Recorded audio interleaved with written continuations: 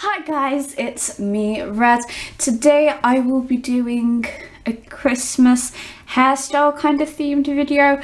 I'll be showing you how to get holiday curls, so kind of like for the holiday season to get nice curly hair. I don't know if you know this, but this is Nikki. She's had a trim. Her hair's been trimmed, so it's really nice. I've put layers.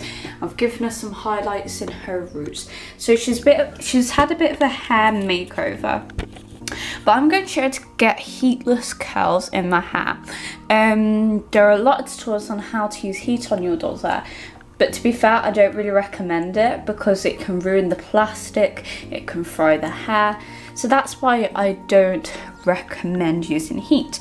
But I'm going to show you how to get to heatless curls. So this is what you're going to need. So the first thing you're going to need is a cup of cold water, a set of bobby pins, a hairbrush. I prefer the paddle ones because it covers more room, and a reliable comb. And before anybody asks and put in the comments or before I get judged, it's not going to be pin curls, okay? Because guys, I can't do pin curls to save my life. It's not going to be pin curls, but we're doing Bantu knots. I don't know if anyone's heard of them, but they work on human hair perfectly fine, so I don't know how they're going to work on doll hair.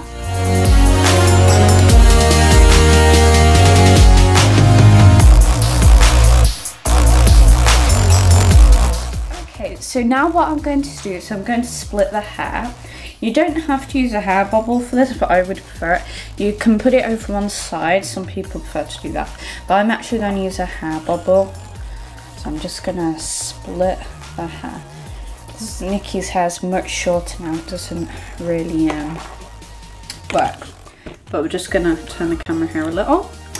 And I'm just going to comb all the baby hairs over. This is when we're going to need a cup of water. I don't use a spray bottle. I just like to use a cup of water. Wet my hands and put it all the way through. So I feel like when I'm using a spray bottle, I always use too much water, depending on how much water comes out of the spray bottle. So I know if I put some in my hands, it works better. So I'm going to show you how to do the knot, the Bantu knot. Okay, so we're going to start off with this section of hair. Okay, and I want it a little thick because we don't want the sections too thin. We want nice, voluminous, I love that word, voluminous curls. So we're going to just spin it in our hands. So you're just going to twirl it. Just like so. And then you're going to want to twirl it on top of each other and then just pull it through like a knot, like this. And then you see where that and I can't speak today. I'm just opening my bobby pins, and where that end is, we're gonna put a bobby pin. This is really coming out of focus. There we go. And then you just gonna want to secure that.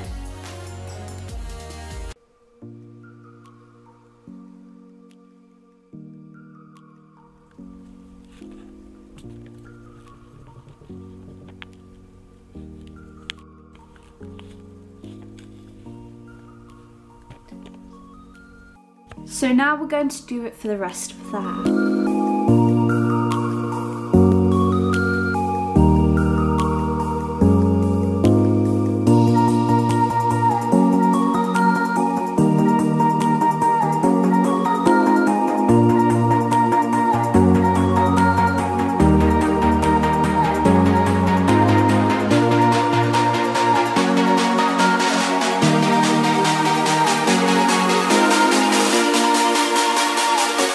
Rightio, so I've done both sides of her hair. It's looking very cute. Imagine going to school like that.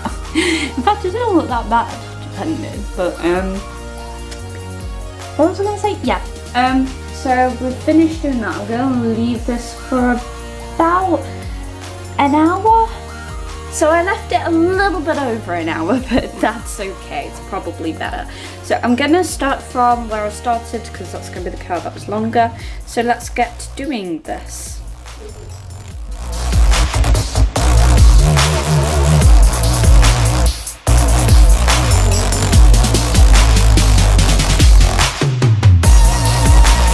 So I think this works actually really well.